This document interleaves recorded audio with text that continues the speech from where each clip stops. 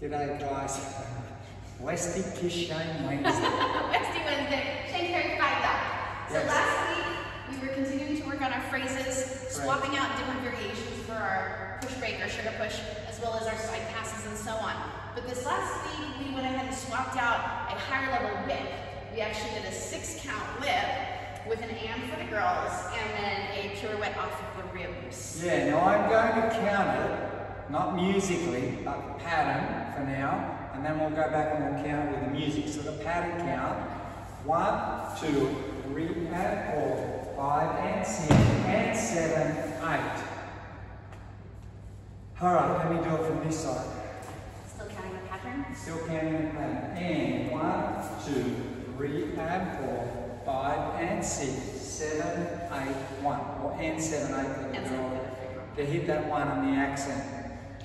So we had a 6-count whip and then a push off the bottom. So now we're going to count it musically to fit into our phrase. Ready? And 3, 4, 5 and 6, 7 and 8 and 1, 2. So her turn accents the 1. Yeah, so you can put that in place of your basic whip where we did the outside or the inside turn.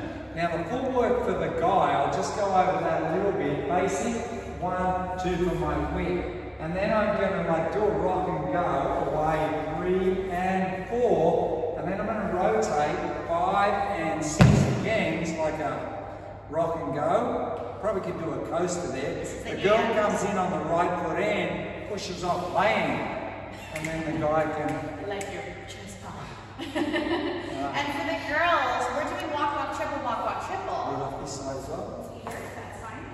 Walk, walk, triple step. Here's the pivot. Triple step. And could be either a press line or a complete weight change, doesn't matter.